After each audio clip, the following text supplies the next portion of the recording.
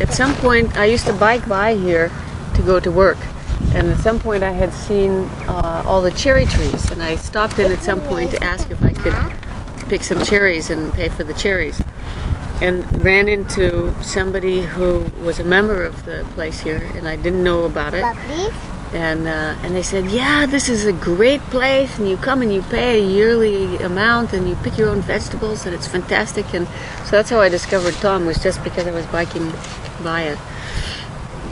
I followed the 2 years course on organic agriculture.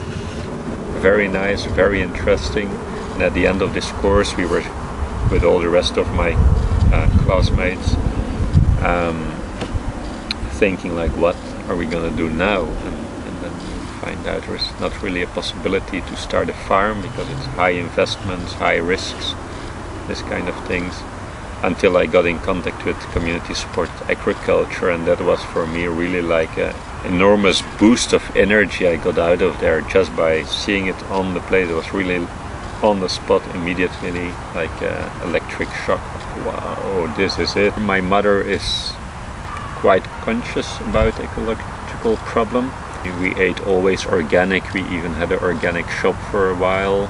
On the other side, and I feel the two sides in me, it's my father, who lived a business life, very economically driven, and I think it comes perfectly together in community supported agriculture because it's both as important. I think once you have the feeling in you how important it is, then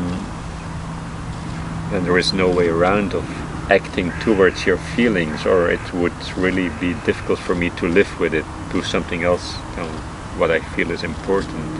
Mostly it's very simple. Sustainability, it's being inspired by nature and keeping it simple, I think is one of the best ways. If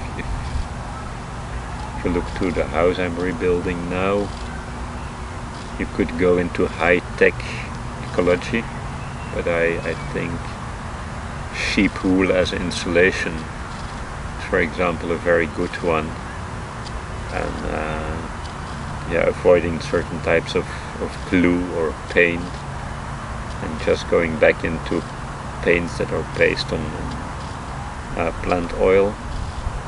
Still every day I learn things about ecology which I didn't know, and it's hard to say what is most difficult because it's not that difficult. I mean, for me one of the most difficult things is having a car. I had a car and it makes me completely unhappy, so not having a car is more easy. It would be nice if I could leave this planet more clean as I came on it. That would be one of the goals.